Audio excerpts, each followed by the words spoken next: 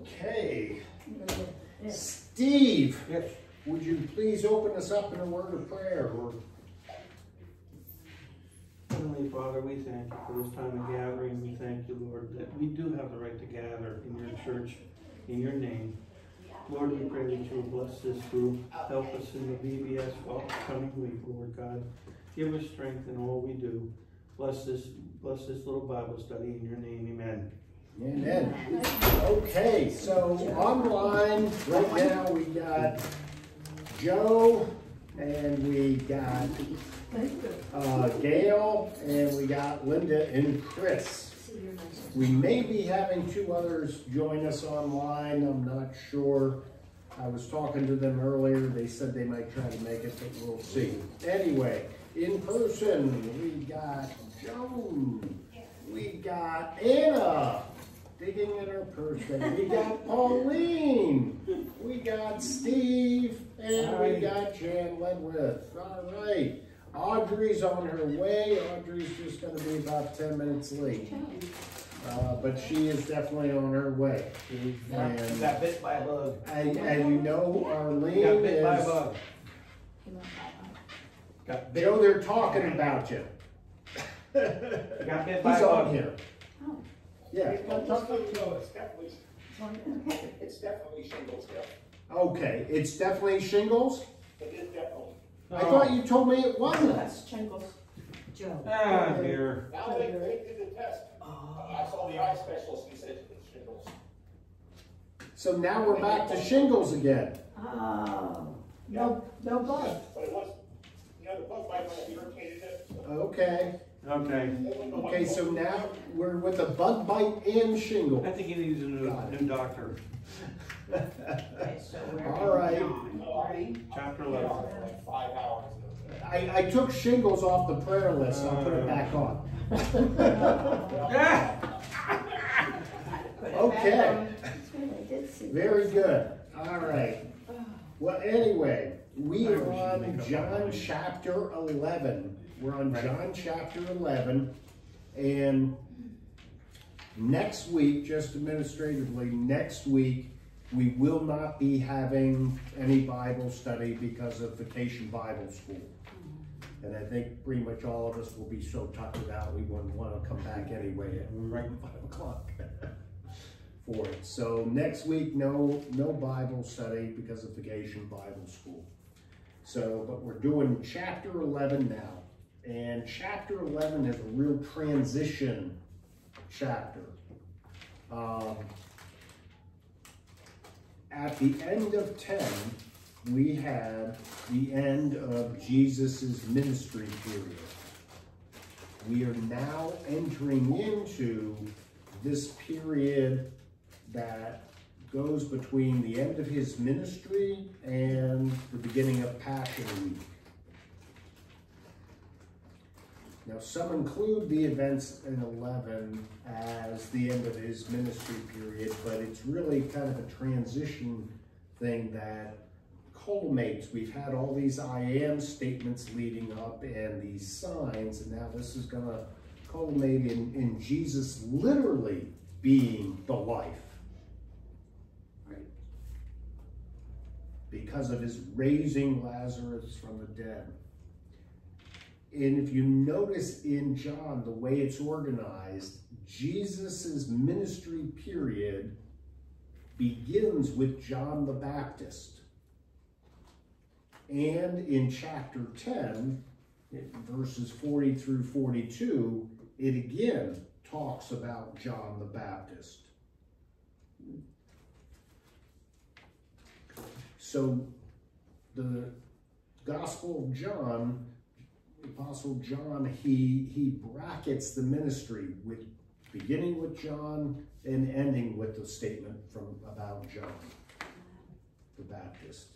That's just a stylistic thing that he does. Now, this portion that we're about to read in chapter 11, there have been many Bible scholars. Different Bible scholars of the time have disputed its authenticity.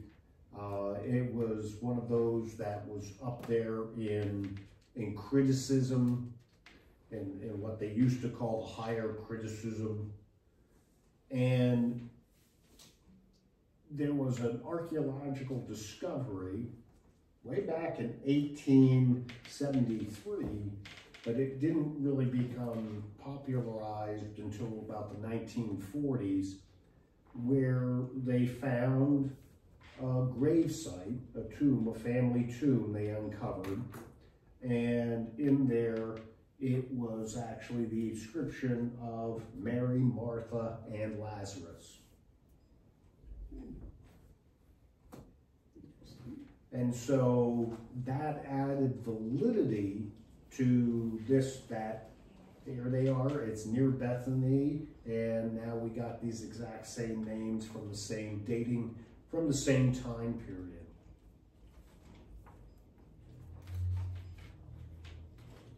So that's one of the extra biblical pieces that kind of adds validity to Mary, Martha, and Lazarus.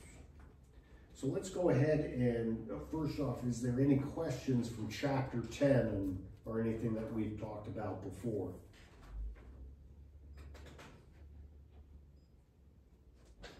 Looking online too. Anybody? No? Okay. All right, well, let's take a look now at chapter 11. Would someone read the first 3 verses? Now a man named Lazarus was sick. He was from Bethany, the village of Mary and her sister Martha. This Mary, whose brother Lazarus now lay sick, was the same one who poured perfume on the Lord and wiped his feet with her hair. So the sisters sent word to Jesus, Lord, the one you loved is sick. So notice how this chapter begins very abruptly. If you remember in the preceding chapters, it always had kind of like a transitional phrase that was trying to connect it to the next part, saying then, or as in chapter 10, you know, very truly, I tell you, and it kind of continued the conversation. And it always had here, then all of a sudden it just starts off, hey, there was a certain man who was ill. Boom, it's very abrupt. Continue, you know, considering where we just left off. And that's one of the things that stylistically highlights this as a clear division from what was before. We kind of came to an end. Remember, Jesus leaving Jerusalem, going over to what's called the Transjordan. He's on the other side of the Jordan River.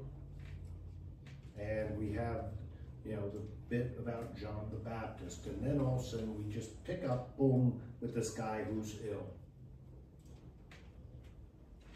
Now, the word used for ill in Greek there is a word that means seriously weakened and feebled. In other words, someone that most likely is going to die. So it's not just oh, the person's sick. This is a very serious sickness, serious illness. And we know that from the Greek word that's used in there. And this idea that Lazarus is in Bethany, and Bethany is located on the east side of the Mount of Olives, and it's about 2 miles from Jerusalem. And it would be on the road from Jericho to Jerusalem. Now, do you remember where Jericho was?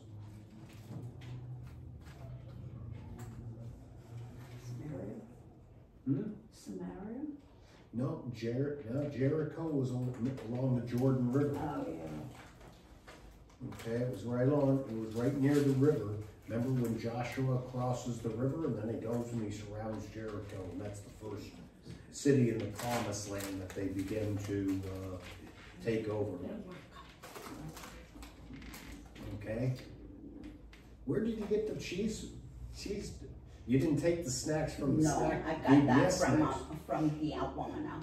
Okay, good. Awana. Barbara will get you if you're taking the snacks from the snack. No, Oh. Nobody grows his. No, but if there's some there, I'll go get some. Okay. So anyway, I never realized, Pastor, yeah, and I heard that before, but never the light bulb went on. That Mary, Lazarus' sister, Martha's sister, was the one who wiped his feet. correct. I never realized it till now. The light bulb just went on now. Yeah. And yeah, and notice it makes that statement Yeah. about Mary. Yeah. And even though that act hasn't happened yet. Huh. Mary was the one who anointed the Lord with perfume and wiped his feet with her hair. And that act is going to be taking place in the next chapter. So Now, he's foretelling. Well, what he's doing is, so understand the Gospel of John is explaining kind of in detail and helping people understand who Christ is.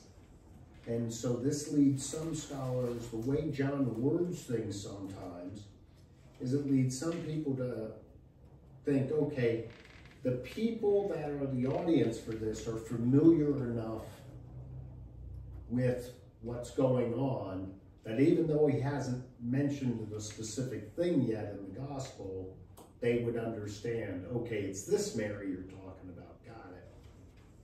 Yeah, well, this book was written after the testimony of Jesus. Well, So all of them were written yeah, after yeah. Jesus, yeah. So yeah. But some of them are written for people that haven't heard Right. about Jesus. Whereas John, they're thinking this is a group that actually have already heard, and so they're familiar enough, they just kind of need a delineation to understand. Like this headstone has all 3 names on it. Does that mean none of them got married? Because usually you get married with your spouse.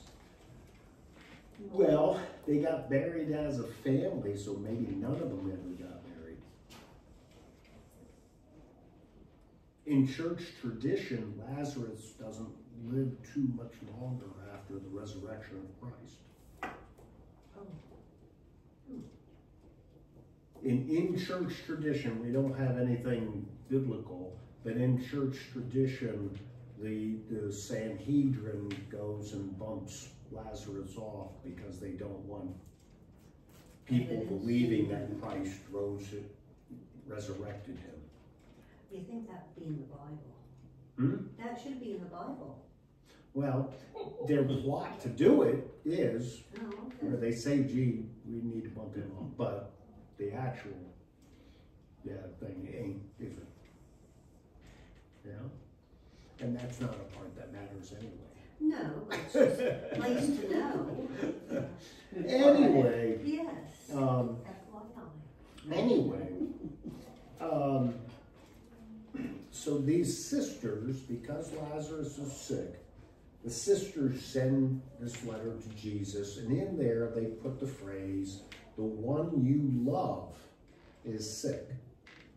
And remember, in the Greek, there are multiple words of love in there. And then this one is talking about a deep friendship.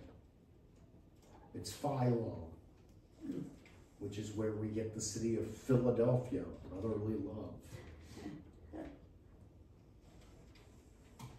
And so that's the word they're using. So they're saying, hey, there's this deep, abiding friendship that Christ has with Lazarus. Okay? So, any questions or thoughts before I go on? This is the same Mary and Martha that were, what was it? Mary was sitting at Jesus' feet while Martha was preparing a meal Yeah, and bustling around, yeah, and she accused Mary of not helping. right, That's the same one, right? yeah. Okay. And then Jesus does the Brady Bunch, Martha, Martha, Martha. Remember that on the Brady Bunch? The Marsha, Marsha, Marsha? Audrey and I used to do that, Steve. No, Audrey and I used to do that. We would go back to our other sister and have a meal and everything. And Ig would be sitting there smoking a cigarette, and Audrey and I would be doing all the work. And we'd say, Oh. oh, for those days. So let's go on now, and we'll go now look at, would someone please read verses 4 through 16? When he heard this, Jesus said, "This sickness will not end in death. No, it is for God's glory, so that God's Son may be glorified through it." Jesus loved Martha and her sister and Lazarus. Yet when he heard that Lazarus was sick, he stayed where he was 2 more days. Then he said to his disciples, "Let us go back to Judea." "But Rabbi," they said, "a short while ago the Jews tried to stone you, and yet you are going back there?" Jesus answered, "Are there not 12 hours of daylight? A man who walks by day will not stumble, for he sees by this world's light. It is when he walks by night that he stumbles, for he has no light." After he had said this, he went on to tell them, "Our friend Lazarus has fallen asleep, but I am going there to wake him up." His disciples replied, "Lord, if he sleeps, he will get better." Jesus had been speaking of his death, but his disciples thought he meant natural sleep. So then he told them plainly, "Lazarus is dead, and for your sake I am glad I was not there, so that you may believe. But let us go to him." Then Thomas, called Didymus, said to the rest of the disciples, "Let us also go, that we may die with him." Right. So, in this, first off, it would take about a day for the letter to get to where Jesus is, from Bethany to just on the other side of the Jordan River, the Transjordan River. It would take about a day for the letter to get there. So if you look at the timing of this paragraph, by the time the letter got there, Lazarus was dead. Because when Jesus finally does get there, they say he's been dead for 4 days.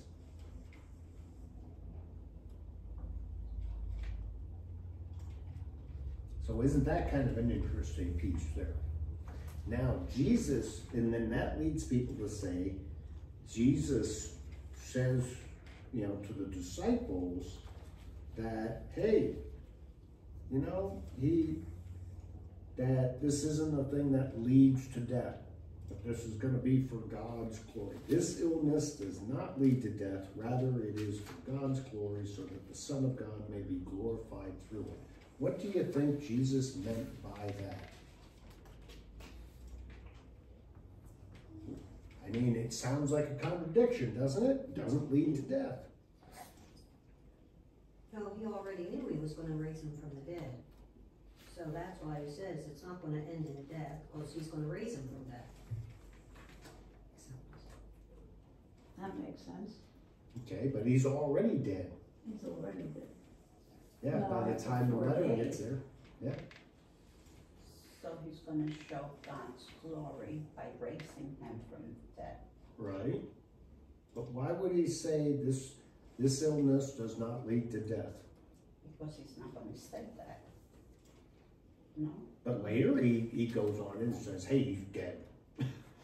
Well, maybe because he's meaning we all get resurrected. So even though there's physical death, there's not spiritual That's death. a trick question. Right, and It is a the Greek word that is used there is that this illness does not lead to, and the Greek word that's used for death there is the absence of spiritual life. And part of it is a thing of understanding some of Jewish theology at the time, that your death, Judaism didn't have really a concept of hell like Christianity does. So they had the resurrection, and then they had Sheol, the place of the dead, and that place of the dead was the absence of spiritual life. But then remember, there's this whole other part in Judaism. Someone was just trying to come on. I lost the connection. I'm coming back. Oh, that was you, Joe? Yeah, I lost the connection. Oh, okay. There's this whole other part in Judaism that didn't believe in any kind of resurrection at all. That when you died, and that was it. From the dust you came, to the dust you returned, boom, period. So anyway, when Jesus is using this Greek phrase about the absence of spiritual life, he's more likely talking about the Judaism where the idea that when you die and you're no good, you would end up going into the Sheol and the absence of spiritual life. So he's not really saying he's not dying because the guy's already dead. But notice that Jesus is purposely only giving them a little bit of information at the time. Now, why do you think the disciples are okay with Jesus not saying, oh, he's ill, I gotta go to him right away to heal him? Because he had something else in mind. Yeah, but why do you think the disciples Didn't. don't expect Jesus to want to go try to heal him right away? They don't think he's that sick. Well, that, and also remember why the disciples are there in Transjordan? Remember what happened at the end of chapter 10? They were going to stone him. Yeah, they were going to stone. They were trying to kill him. And that's why they flee. They left. So the disciples are saying, well, why go, they're thinking, why go back there when you're going to try to kill us? Okay, he's sick, got it. And that's why later then they argue with Jesus. When Jesus says, I'm going to go back. And they argue with him about it because they're worried about that. Now, because then, You have to be arguing with Jesus. I'm sorry, who just stopped? Joe? Joe. Yeah, can you just imagine having the goal to argue with Jesus? Well, of course. I mean, they're disciples. That's why, and they think they're trying to protect them. Turn his mic off. You I know? don't understand. Well, it's one of the things that helps us to understand that they don't fully understand. And yet, I always got to remember when we're reading this, we got the 2020. We've seen the whole picture. We got it. They hadn't at the time. And so even though they're calling him the Christ and the Messiah, they're not fully comprehending what that means. And we're going to see Jesus even saying that later here in this chapter. They're just asking a logical question to me. I mean, it seems like to me they're only asking what's a normal question to ask, Mm-hmm. Right. Right. basically. Yeah. Why would you, I mean, that would be the first thing in probably my mind, why would you want to go back there? Yeah. And so 2 days goes by. Right. 2 days go by, we see, and they say, then after this, he said to the disciples, let's go to Judea now. After 2 days have passed. And that's when the disciples say, hey, Rabbi, the Jews are trying to kill you. What are we doing this for? Right. And now Jesus has this whole statement about 12 hours of daylight. Those walking during the day do not stumble because they see the light of the world, but those who walk at night stumble because the light is not in them. So what's that all about? He's talking more symbolically or spiritual rather than physical. Okay, and what's he saying? He's basically saying, Yeah. if you know me and have me, and you're walking in the light, as he is in the light, then we have nothing to worry about. Right. They're worried that people are going to try to kill them. But hey, Yeah. we're in the light.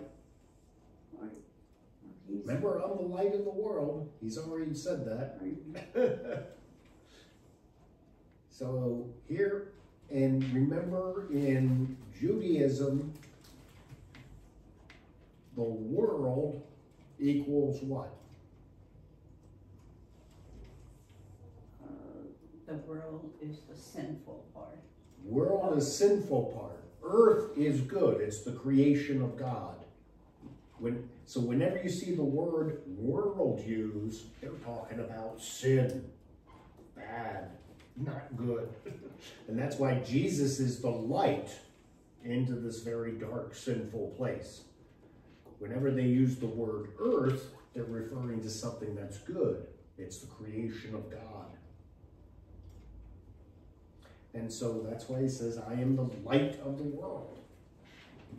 And now this whole 12 hours of day, 12 hours of night, this was the simple kind of ancient world division of the way they did things, okay? And even though it was kind of like, well, basically, you woke up when the sun got up and you stopped when the sun went down. And they basically saw that as a 12-hour component. They didn't have daylight savings time. We know today that, shorter amount of daylight, longer amount of daylight. They didn't really, so they would divide it in watches based on where the sun's height was. Well, the sun's at this location now, or the sun's at that location now. So that would determine then what part of the day shift they were in. The height of the sun, or the height in the absence of the sun, that's just the dark thing, and they were based on that shift. So this is the way they kind of did things. They just saw always a 12-hour period. But the whole point, like you said, Jen, is it's spiritual. They're worried about getting killed. He's saying, hey, you got me. Now the other way, the other symbolic way this is, and we know what's about to happen, right? Jesus is going to be crucified. He's going to die. The light of the world won't be here anymore. So when he says, they don't stumble because they see, but those who do not, who walk at night, stumble because the light is not on them. And so some see even a broader symbolism to his death on the cross. And remember what happens to the disciples? They all go stumbling. In a way, that's kind of a stretch because it doesn't relate to it doesn't fit the total context of where it's at right now. But it is something that can be seen. Anyway, then after saying this, he says, hey, our friend Lazarus has fallen asleep, but I'm going to go wake him. And notice the disciples' reaction to that. It's a good thing, right? It's a good thing to be asleep. You'll heal up. Joe, it's good for you to sleep. You'll heal up. You get all better. Is he snoring already? Same thing with you, Chris. Just sleep more. You'll get better.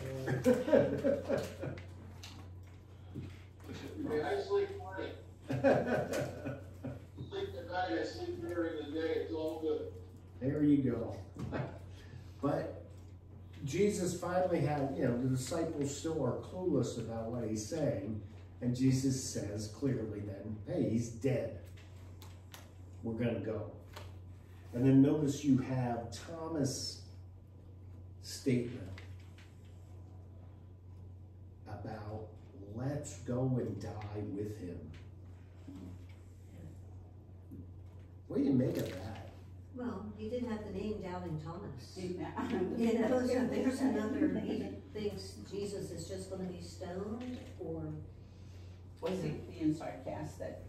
no, I think he thought it was that desperate of a situation. No, I'm talking about Thomas being sarcastic. Yeah, Thomas isn't being sarcastic. No? No, there's nothing in it that's being sarcastic. Thomas is, one, conveying a very normal response, Jewish response to funerals. To basically, you go to mourn someone, you're dying with them. The grief is so extreme. We don't really, Middle Eastern custom to this day, funerals are very, very, very emotional. There is much wailing and weeping and just sometimes what we would call screaming as they mourn the loss. And it goes on for days. It's not just, oh, we're gonna have the funeral here and have a little social time afterwards. Okay, that's over with. Moving on. That's how it is in America. Yeah, for them, it literally goes on for days. The mourning period goes on for days, and it's extremely emotional. And so what Thomas is saying is really a very standard kind of Jewish response. It's showing a connection. You're close enough to Jesus. Obviously, okay, Lazarus and Jesus are close. They're friends. We're close to Jesus. Therefore, our friend Jesus is mourning. We're going to be in mourning. We're going to go and die with him. But notice Thomas totally misses the point of what Jesus said. I am going to wake him.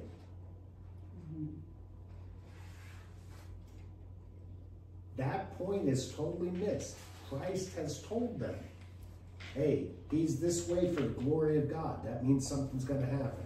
And then Jesus has already said, even though he said he's dead, Jesus has said, I am going to wake him.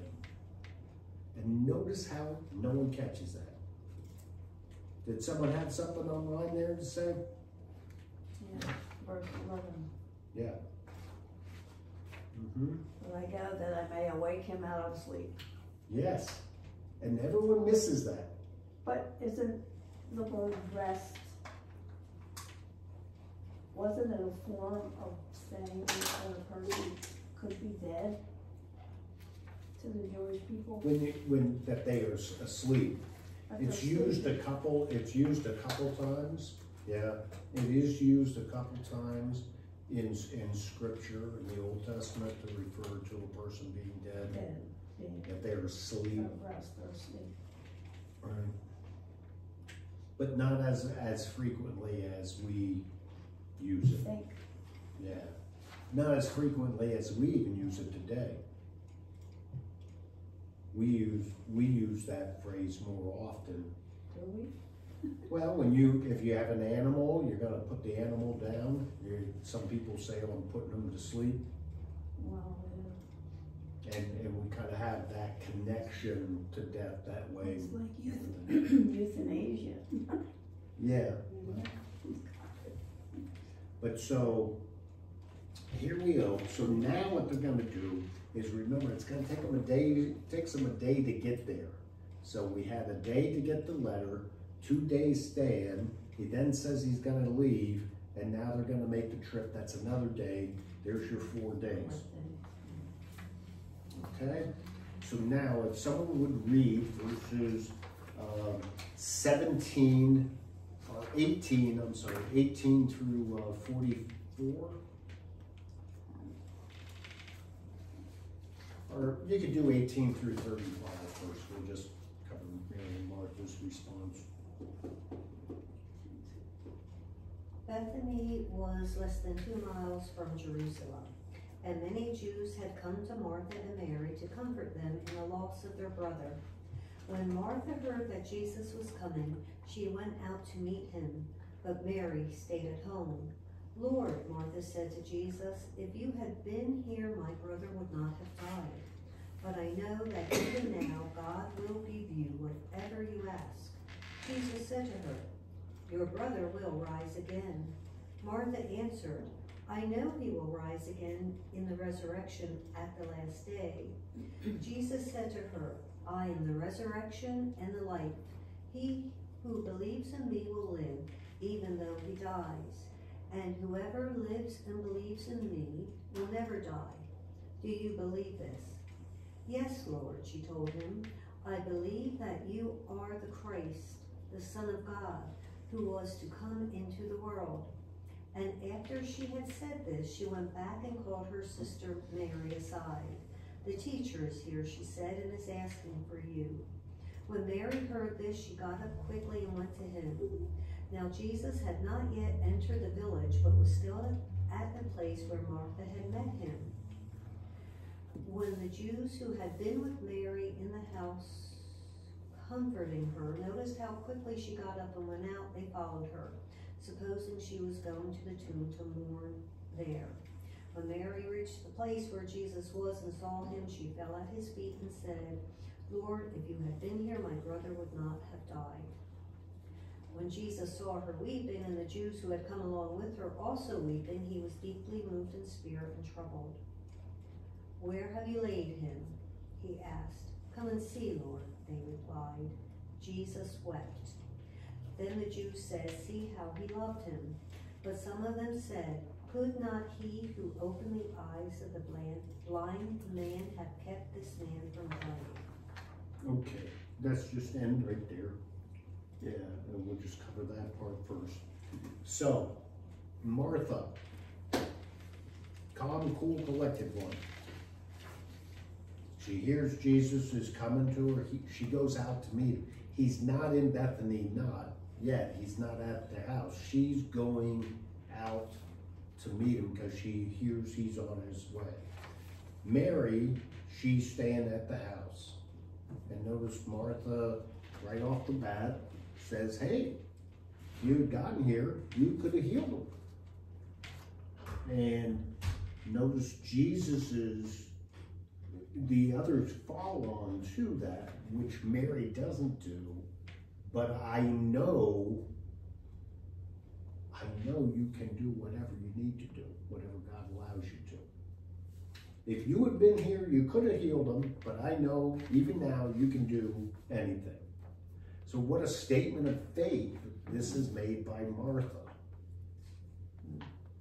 People who slam Martha because she was the one working in the kitchen while Mary was at Jesus' feet.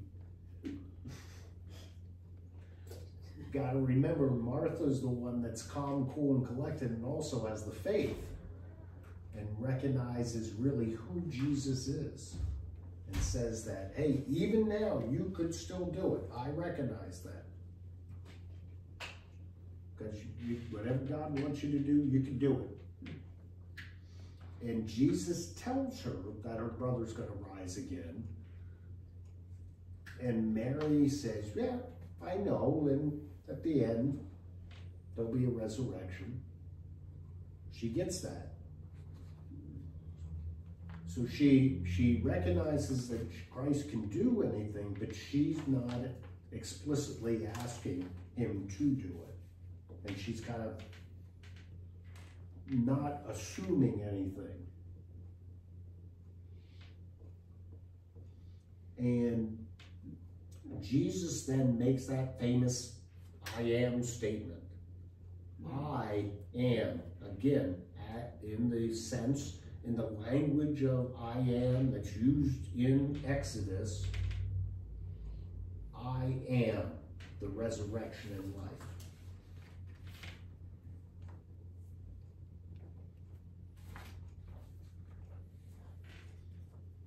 And anyone that believes in me, they'll never die.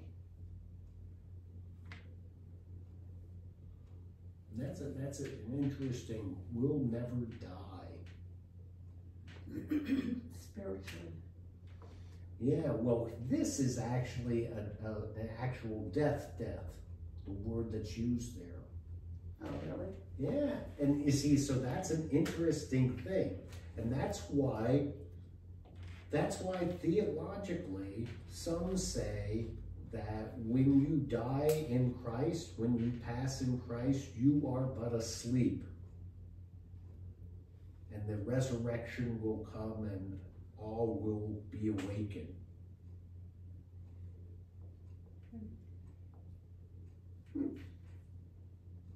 Isn't that an interesting thought, huh? Yes. Yeah. But have a lot of sleep. Those that have gone before us have a long sleep. Yeah, but so they say, well, Christ says you'll never die. And it's literal death, physical and spiritual, all 9 yards. And in that, he's talking about also resurrection to life. And because we're resurrected, we're never really dead.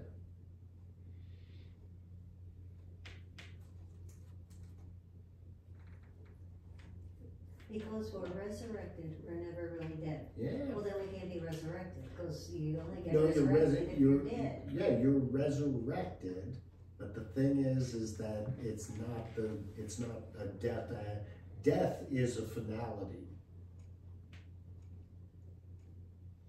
In there, you are not dead, you are resurrected. And you see, it's kind of a play on, when you think theologically of a death, it is a final and that's it, there's nothing. And that's why it says, those who believe will never die, but those who don't believe, they're going to die. They will be no more.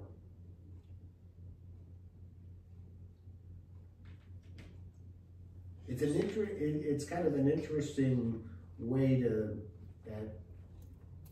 think about that statement of Christ and all that it means. So And why, but I'm just letting you know, that's why some would say, in some denominations, it's a real big part, it's a real big theological statement within the denomination, that you are not dead, you are but asleep. And you'll be awakened. Christ will come again and awaken all who have died in him. The Seventh-day Adventists think that way. Right? Because I got that with Rose and Judy, because they were out of the Seventh-day Adventists. Right. So what I told them, I said, well, if you look at the rich man and Lazarus, where did their spirit go? One was in hell, one was in heaven, or Abraham's bosom. Well, and the thief How on can they be asleep? yeah, and the thief on the cross, Thief on the Jesus cross. saying, today you'll be with me in paradise. That's exactly what I told him. I said, and even Stephen, when he was being stoned, he looked up at the Father, and he saw Jesus on the right hand of the Father. Yeah, but you see, it goes, even in the idea about the spirit being in paradise, that just reaffirms the notion you're not dead. Yeah, and what I told them was, I said, it's a resurrection of the body. Right. Not just, it's just the total resurrection of the body and the transformation of the body, going back to what God intended as far as our body was concerned. So that's how I got around that one, that argument. I'm feeling real bummed. But in funerals, when someone does pass, die, whatever, we mourn our separation from them, really. That's what we're mourning, that's what we're grieving, that we're not interacting with them like we used to. But in Christ, we know that that's not it.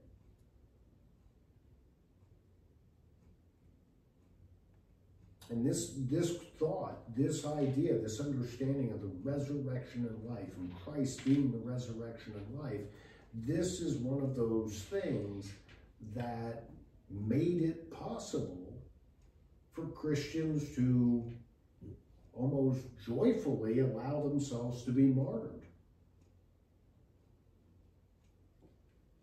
And not put up a fight, not, okay. It's an honor to suffer, that Christ considers me worthy enough to suffer for him. That's great. It's the pain going through it though. It's the pain, that's true. There's, yeah, definitely pain. But it's just, and it's one of those things that really, it's kind of it really is a faith moment. Do you got enough faith to actually believe that? Or do you see death as being something final? That be it. And this, it becomes an eternal question. It's part of our own growing in Christ. And where do you see that? The disciples at this point, they see it as very, very final. Kind of like, I think probably most of us would too, that this whole resurrection thing, we haven't physically seen it, so it's kind of this nebulous thing out there.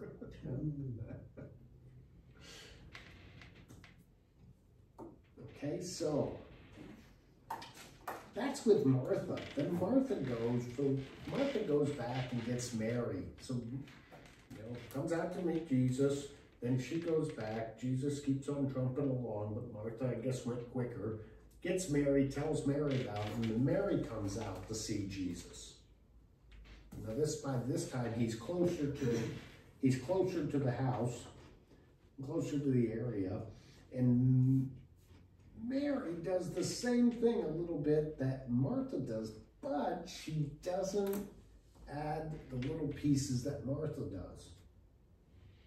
She just says, hey, if you had been here, you could have raised him.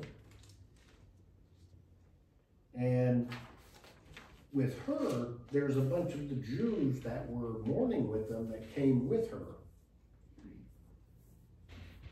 And she's very emotional. She's weeping. She's passionate about it. And it even says she kneels at his feet.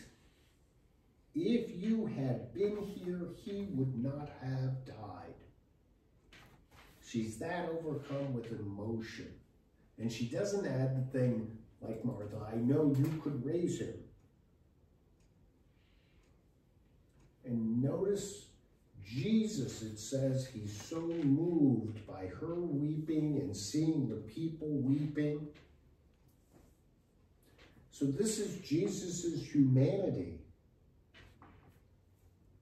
Christ knows what he is about to do, right? Why do you think he was weeping?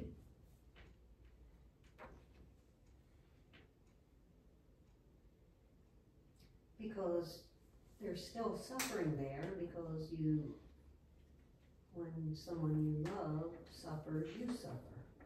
Mm-hmm. Yeah. And he's human.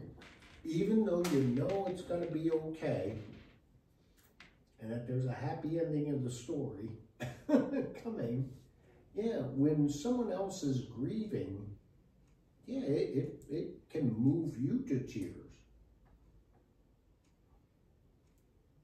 Very easily, it can move you to tears. I got to admit, as a professor, I was always a sucker for a student that started breaking down crying or something, if something didn't go well in, you know, the course for them, they weren't doing well. If that student started really crying and getting upset, and I mean, I could tell it was genuine, they weren't just acting, yeah, I was pretty much a sucker for that. That's a man thing. I don't think women get into tears like that. That's another thing, I'm sorry. Okay. I've seen it done to our trustees, somebody come and ask for John? something and start Yeah. crying, and the trustees will give them anything they asked for. John, Really? Yes, now I know how to what do did you it. say? I'm not just talking a woman crying. She said it's a man thing. It's Not a- crying. No, that when somebody starts crying, oh, What'd you say, Joe? when he was a professor. Called me a sucker, yeah, well, that's basically what she's doing, And he had yeah, a soft that's spot right. for a crier who didn't do Yeah, their work. yeah.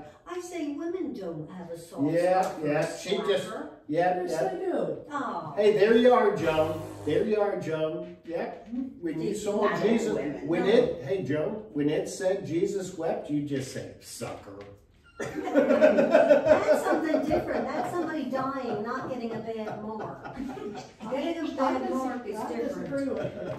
I think it Getting a affects bad women mark. just as much as men. A I think it's the death, nature of the a person. death, but not a bad mark. Right.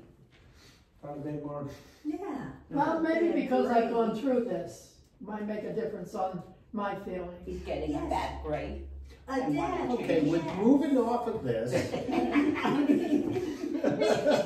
gotta be here. I'm sorry, Joe. What'd you say? You have to be there, okay? You had to be there. Yeah, I know. Now you understand what it's like online for the poor people, because hearing all this arguing going on. A death, yes. Yes, it is. Okay, Yes. moving But along. right? Moving along. Yeah, you better. Moving along. So then we got Jesus wept, but he then noticed he doesn't say anything else to Mary. He just asks, where have you laid him? And then they take him to them. Now, once they get to the tomb, you know, it's the old come and see, Jesus wept, get to the tomb, and we have then this set right here. And we got a little insert there with the crowd saying, wow, this person who healed the blind man. Notice everyone is still focused on the blind man who was born blind, healed. That's the sign that they're focused on.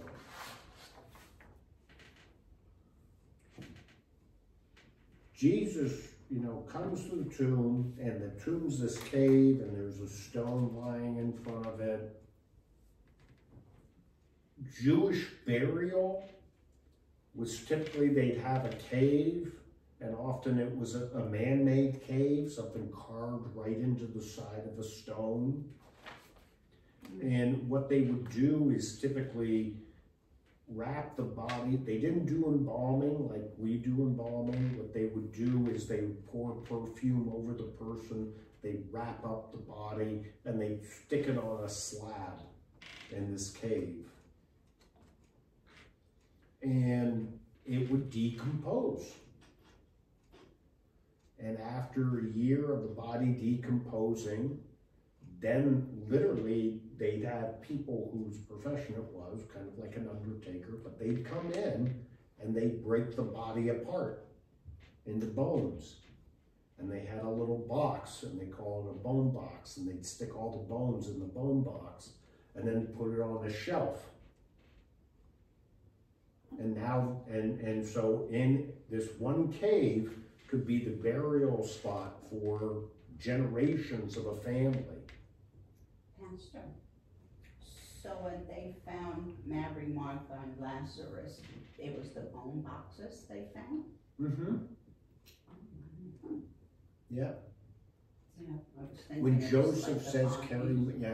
when Joseph's father in Genesis says, carry my bones back up, he's literally talking about just carrying his bones, the bone box. I always imagine carrying, digging him up and carrying. And the interesting thing is when they did find a mummified person who had been embalmed, that with the name of Joseph, the same name that Joseph had for Egypt. Mm-hmm. And that kind of confirms, because Joseph being the Egyptian, second head Egypt, he would have been embalmed and everything.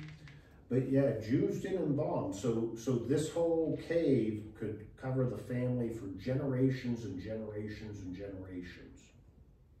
Yeah. Did they have embalming then? In Egypt they did. Did they? Yep, and in Persia they did. But they did not, Israel didn't believe in embalming, they just believed. I just thought it was early that they might have not known. Yeah, well, you see, on both theologically, on both sides, the reason they didn't believe in embalming, I mean, they had techniques for doing it, but they didn't believe in doing it because the ones who believed in a resurrection didn't see it as a bodily resurrection. They saw it as a spiritual resurrection. Okay. And so the body was going to just return to the dust anyway. And those who didn't believe in the resurrection, they just saw the body returning to dust anyway. So we shouldn't be organ donors. Really, if I'm gonna, Well, in Christianity, so in Christianity, because of the bodily resurrection, there was historically all this concern about the body. And that's why if you defaced the body in some way, shape, or form, they felt, oh, that would really do you in. Or in why they burned witches. The whole thing of burning someone or someone who committed blasphemy or heresy was the idea you can't have a bodily resurrection now. So no cremation. Well, for the longest time, there was the idea that Christian would never get cremated, no. But then, you know, someone woke up and realized, gee golly whiz, since God could assemble the dry bones in the desert and bring it all together. Oh, look, here's Audrey, finally. Right at 6 o'clock. I know. She knows when to come. Why bother, dear? Anyway, so much for the people. he then says, like their fish food. let's go ahead and get through this here since we're almost at 6 o'clock. He then, you know, Jesus then says, roll away the stone. And Martha is the one who speaks. So Martha is basically the one in charge for the family on this. You know, and she says, hey, Lord, it's been 4 days. He stinks. It's bad. And Jesus says, do it anyway. And Martha had to have agreed to do it. Because they go ahead and they roll the stone away. And when they roll the stone away, he has that prayer to God. Right there, beginning in 41, Father, I thank you for having heard me. I knew that you always hear me, but I have said this for the sake of the crowd standing here, so that they may believe you sent me. And he gives the whole purpose for what he's about to do. And when he says this, he cries out in a loud voice, Lazarus, come out. The dead man came out, his hands and feet bound with strips of cloth and his face wrapped in a cloth. And Jesus said, unbind him and let him go. And then notice what it says. Many of the Jews, therefore, who had come with Mary and had seen what Jesus did, believed in him. So you got a group that believes in him, believes in Christ because of it. And remember, one of the themes in the Gospel of John throughout is see and believe. See and believe. So they saw and they believed. But notice some of the other ones go running off to the Pharisees. When they go running off to the Pharisees end up calling the council, meeting of the council. The council is the Sanhedrin. The Sanhedrin was 70 ruling Jewish rulers, ruling people leaders, and that group of 70 was called the Sanhedrin. They made all law for all those in Israel. Of course, it didn't trump Roman law, but it was Jewish law that had to be followed, and they made decisions for it. They would also act as a court for trials. And they meet about this, and here you get the high priest, Caiaphas, saying, you know, it's better for one person to die than for the whole nation to be destroyed. Because what they're worried about is if Jesus is a person that's going to rally all the Jews around him, what will be Rome's reaction?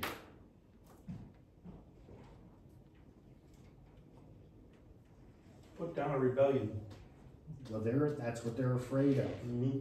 And they've already suffered, historically here, before Christ, they already have suffered through multiple. I'm sorry, Joe.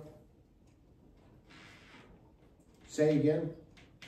I said, but Jesus never told them to lift a hand against the neighbor. I said, but Jesus never told them to lift a hand against the neighbors. Right, he didn't. Why are you so worried about it? Right, but the Sanhedrin are, if you give them the benefit of the doubt, let's just say, we know they're not good religiously, but if you give them almost the benefit of the doubt, historically they've gone through a few others just recently claiming people claiming to be Messiah, have gathered together armies and have tried to throw off the Roman government, be like Judas Maccabee, and reestablish Israel as a kingdom. And each successive time, the Romans have gotten more and more severe with them. And so, on one hand, you could say, okay, the Sanhedrin's looking at this and saying, well, if we go through this yet again, we're going to be in trouble. Now, they're not thinking about God here, and they're not even, notice these religious leaders, high priests, everything, they're not asking, what would God have us do? They're worried in a purely secular kind of way. And they're thinking politically. And they don't seem at all impressed by miracles. Well, Wouldn't you think, wow, and they don't seem, this man's performing miracles. People can't perform miracles, so they didn't even want to explore that aspect of Jesus. All they see, though, is that, boy, this is really getting him a follower and making him popular, and gee golly whiz, here we are, the Passover's coming up, there's going to be all these people coming into Jerusalem, literally, hundreds of thousands. Oh my goodness, you're going to hear about him raising someone from the dead? What a following he's going to have. But this was also a time when Pilate, as governor, would be bringing in 2 legions of Roman soldiers. It's a powder keg. It's going to blow up. And so Caiaphas makes this statement that it's better for one person to die than the whole nation to be destroyed. And they set in motion this idea that Jesus has to die. And we end then with this part in 11 where they say, now the chief priests and the Pharisees had given orders that anyone who knew where Jesus was should let them know so that they might arrest him. And it's kind of an interesting thing. They know where Jesus is. He's in Bethany.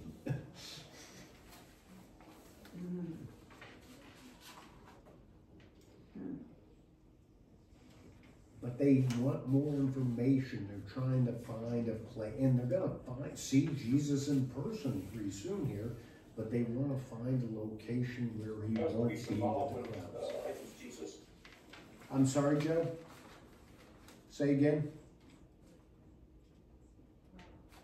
I said, I think it's pretty symbolic when he called Lazarus out about going from the darkness into the true light. Jesus being the light of the world. Right. He's not in a dark, empty tomb wrapped up in presence. Yes, some do see that symbolism of the tomb, the darkness of the tomb and coming out. Yeah.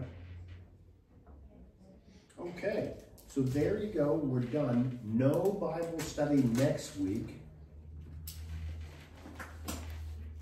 Okay, because of Vacation Bible School.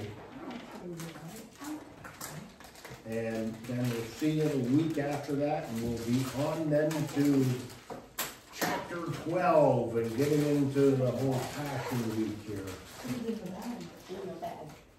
Okay. Very good. See ya. I'm not sure what happened to Gail, why she dropped off. See ya. She was on there. She was, but she ended up Oh, that's dropping the off. whole chair, I like that chair. Well, then. See ya, Joe. Hope you get better. That's a cold chair.